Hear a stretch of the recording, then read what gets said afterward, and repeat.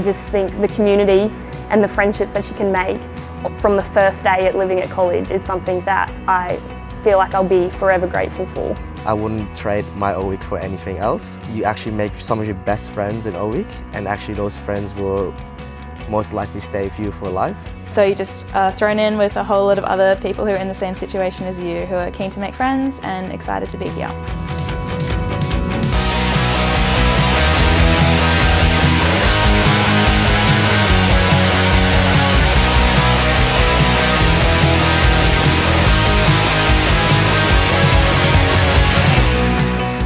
Different colleges have different facilities. There are things like tutorial programs which run through colleges, so aside from your university tutorials and lectures, you may have access to college tutorials, which is super helpful during exam period. Having breakfast ready for you when you come down, lunch when you get back from uni, and dinner.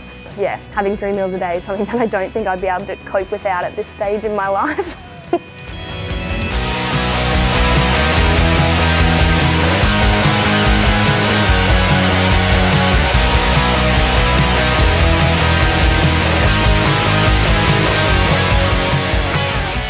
So the ICC is the Inter-College Council, which is an executive committee comprising of 1 member from each of the 10 colleges at the St. Lucia campus. They bring all 10 colleges together by means of their cultural, sporting and social events.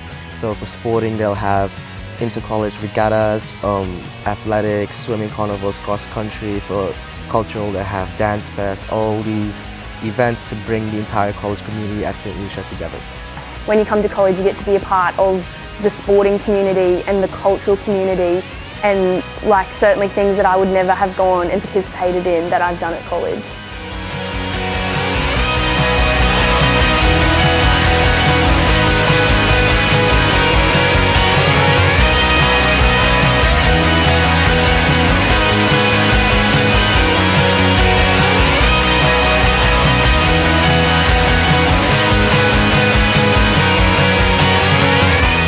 I would say come to college because it will be the best few years of your life.